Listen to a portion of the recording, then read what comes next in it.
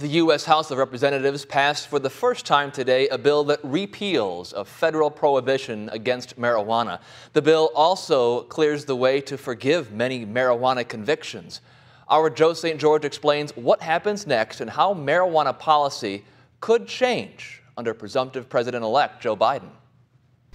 Friday's vote in the House of Representatives is a major moment for supporters of marijuana legalization nationwide. Because currently, under the Controlled Substances Act, marijuana is classified as a Schedule I drug at the federal level. For perspective, heroin is also classified as a Schedule I drug. Now, while federal laws haven't stopped marijuana from becoming legal in 15 states and normalized throughout much of the country, having marijuana illegal at the federal level restricts marijuana businesses from using banks, allows federal convictions to still occur, and prohibits the collection of federal taxes on cannabis as well. Federal workers can still be fired for testing positive, and scientific research is limited too. The bill is passed. The House vote, though, is for the most part largely symbolic for the time being. Republican Senator Mitch McConnell, like many Americans, has been against decriminalization for decades and intends on blocking this legislation from ever coming up for a vote, which leads to this question. What could President-elect Joe Biden do on his own regarding marijuana laws? Well, he could allow federal employees to use cannabis. That would impact drug testing. It would involve an executive order.